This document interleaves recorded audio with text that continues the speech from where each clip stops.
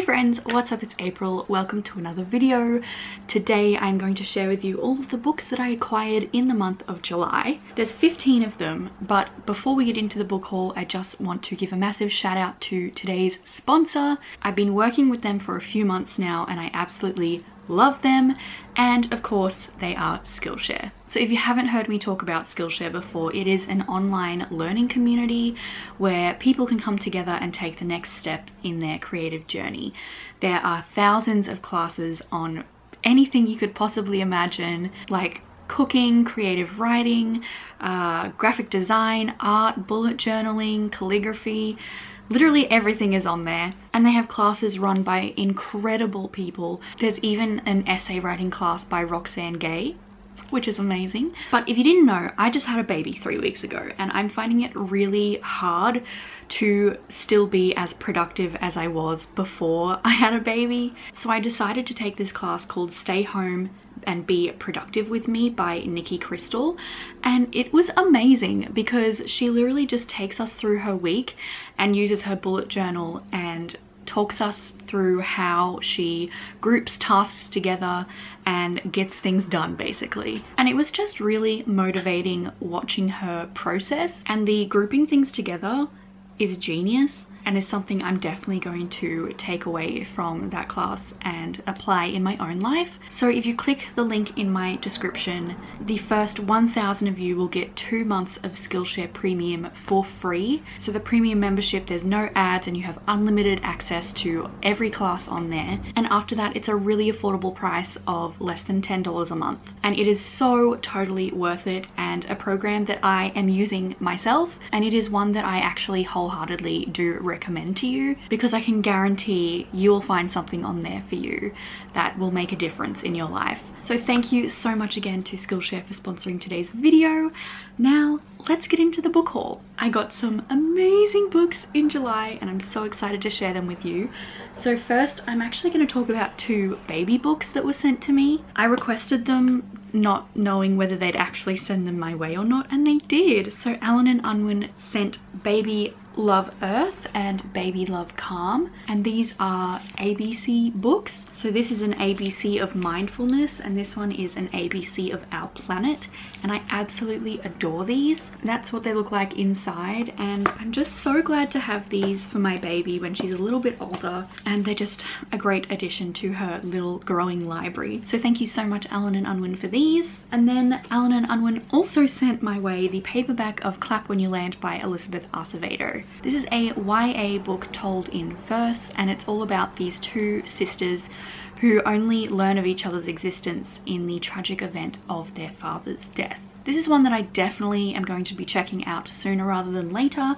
I also have the audiobook downloaded and I'm so excited for this because I have loved Elizabeth Acevedo's previous 2 books and I've just heard amazing things about this and I'm just super excited. So thank you so much, Allen and Unwin. Then I have a couple of gifts. The first one is from my dear friend Cara, who has a channel, and you should definitely check her out. But she received 2 copies of this book accidentally, so she sent one my way, and that is The Stars and the Blackness Between Them by Janora Petrus. And this follows 2 characters, one from Trinidad and one from the US, and I believe it is a sapphic romance as the girl from Trinidad moves to the US. I've also heard great things about this, so thank you so much, Cara, for sending this to me.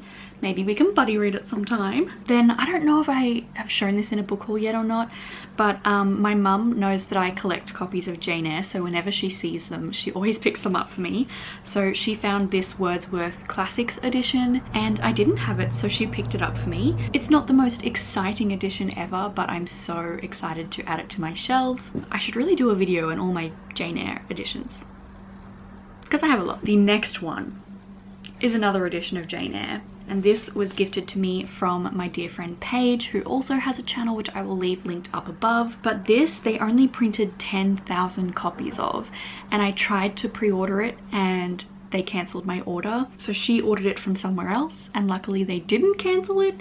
But yeah, that is this season's edition of Jane Eyre. It is so beautiful. The dust jacket has this cutout design and it has a ribbon bookmark, and apparently there's also a bookmark inside that I didn't see when I first opened it. It's like hidden inside. I can feel it.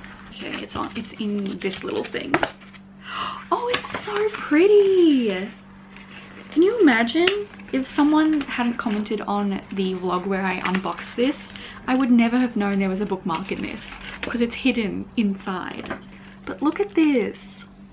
That's so cool. Anyways, this is probably the most beautiful edition of Jane Eyre that I own now. I'm absolutely obsessed with it. It has these lovely quotes throughout, and I can't thank you enough, Paige, because it's my new most prized possession. Okay, now moving on to books that I purchased myself. First, we have the only book I think that I pre-ordered for August, and that is Burn Our Bodies Down by Rory Power.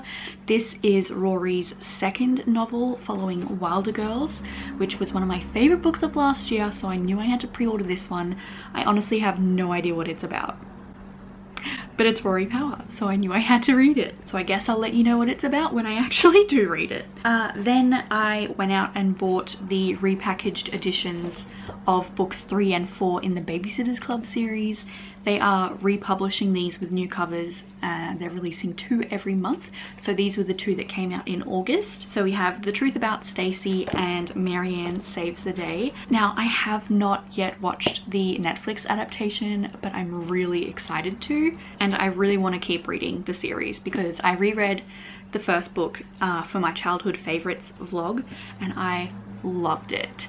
And I just really want to keep reading them. They're so fun. Next we have The 5th Season by N.K. Jemisin. I feel like everyone is reading this right now, and I just got on board the hype train and I bought it. This is like a dystopian fantasy. It's also queer, and I believe the whole cast are characters of color, and it's like a dystopian fantasy where every I don't know how many years natural disasters happen and like destroy the planet. I don't really know anything else, but I'm excited. Then we have The Vanishing Half by Britt Bennett. This is another one that I've been hearing a ton of buzz about lately. It's about these 2 twin sisters. They're both black, but one of them is very white passing and decides to follow that path in life and pretend that she is a white woman, and I believe it just follows them throughout their lives and the differences that their lives what does that sentence make sense? Anyway, super keen to check this one out. Then we have A Song Below Water by Bethany C. Morrow. I did order this like 2 months ago, but it took ages to get to me because it kept going out of stock, which is awesome for the author. But this is about black mermaids, and I'm so excited. Absolutely adore this stunning cover. I believe this is more of a like contemporary with like a magical twist, if you will. But yeah, I've been hearing again great things about this. I need to read it ASAP. Then in order to get free shipping for that book, because I ordered that on Amazon, I had to add another book to my cart, which I was totally fine about. So I decided to finally get my hands on The Tea Dragon Festival by Katie O'Neill.